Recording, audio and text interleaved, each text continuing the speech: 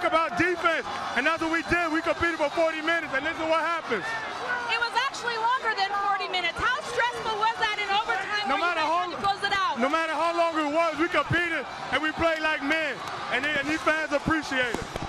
The table's wobbling, but I want to ask you one more question. Your seniors, Will Spradling, and your freshman, Marcus Foster, how did everybody come up big? Everybody came up big. Will made the free throws.